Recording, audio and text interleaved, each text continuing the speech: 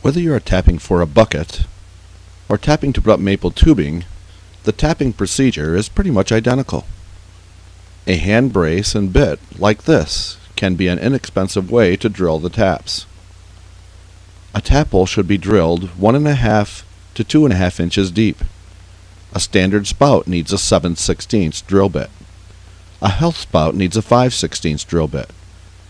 Drill the hole at a convenient height. This is where a tap for a bucket and a tap for tubing may differ. For a bucket, the tap is often lower and at a height convenient to lift the bucket off of the spout. This is often between waist and chest height.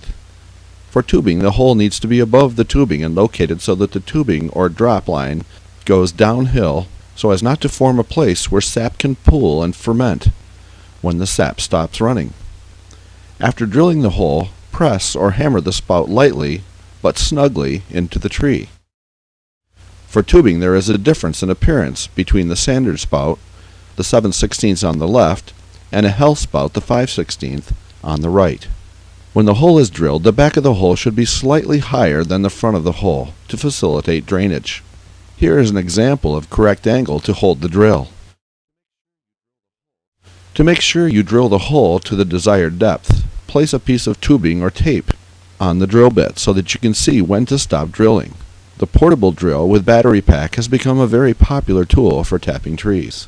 Unlike this picture, use a small hammer and just lightly tap the spout into the tree. Hammering too hard on taps can cause the bark and wood to split, allowing leakage and microorganisms to contaminate the hole, especially if tapping occurs when the wood is frozen. If you do not press the drill straight in and out of the tree, you can cause the hole to be oval-shaped, allowing leakage and microbial contamination to enter the spout. To avoid this, slow down. Put both hands on the drill and do not let the drill wobble or drift to one side. A good sharp bit is helpful in cutting a nice clean hole. Avoid old, dull, or dirty drill bits, as the one seen here. Here is a photo of maple wood under a microscope. A tap hole should be cleanly cut into the tree. Otherwise, you may obstruct some of the tiny structures in the wood that allow sap to move into the hole. The sapwood in the tree is alive, and too much heat from a dull bit can increase the injury.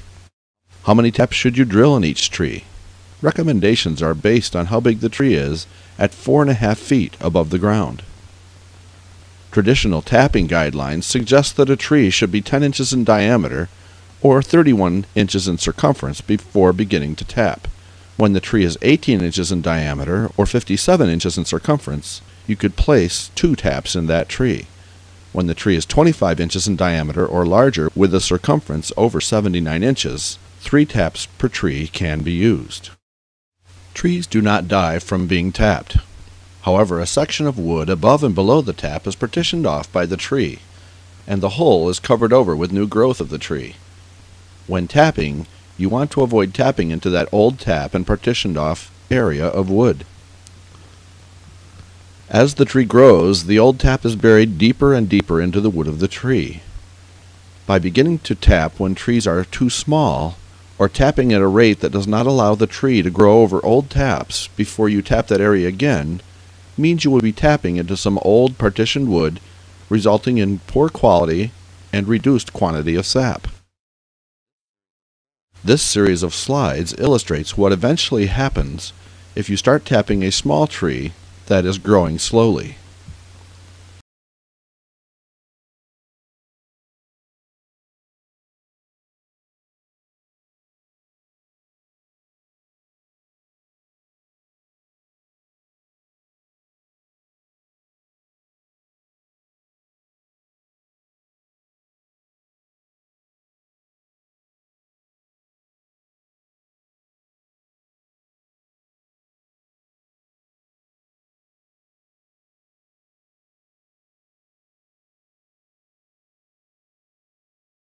In about 25 years, taps will be likely to hit old partitioned wood in the back of the tap.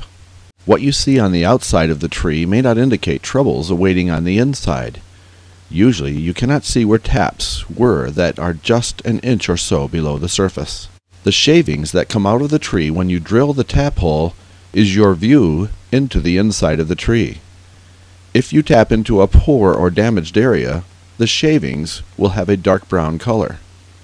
Taps into healthy wood will show a little color when you cut through the bark, but then the shavings will be white to very light yellow.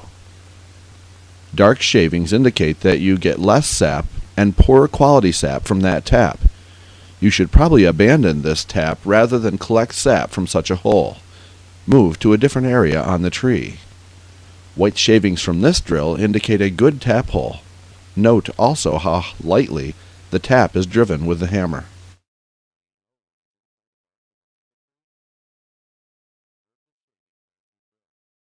So how do you know what is inside the bark of a maple tree?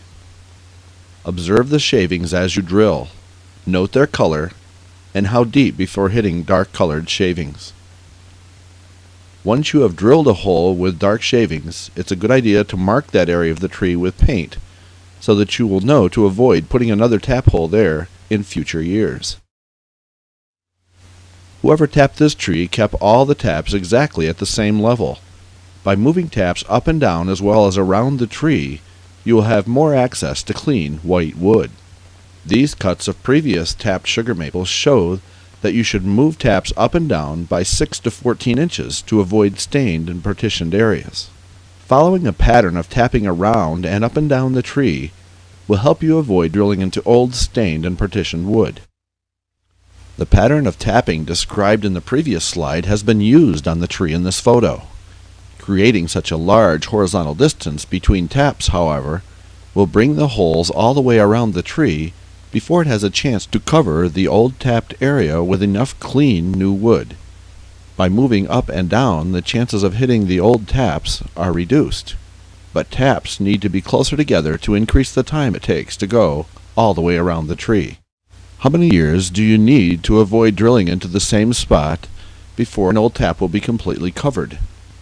In the example tree, it took 16 years to put 2 inches of wood on the radius of the tree. If you are tapping 2 inches deep, you would not want to return to this spot for the next 16 years. Tapping 1.5 inches deep would be even better in this case. Look up before you tap. Dead trees don't make much sap.